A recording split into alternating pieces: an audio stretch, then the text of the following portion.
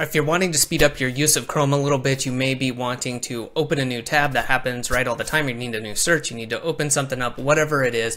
And if you want to do this quickly, instead of coming up here, clicking on it, doing whatever you need to do, you can just remember Control T or Command T if you're on an Apple device. And that will not only open the tab, but then takes you to it. So for example, I'm going to hit Control T.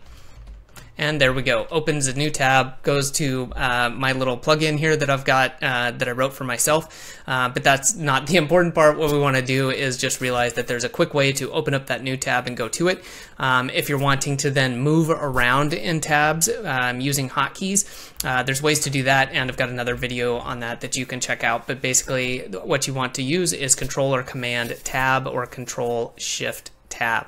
Now this can be great for, again, just speeding things up, and it may seem like it's not a big deal productivity wise, but you can take something that maybe took a couple seconds, and if it's something you're doing a lot over the day, that can add up. This can be minutes, which over a week can turn into dozens of minutes, which months, years.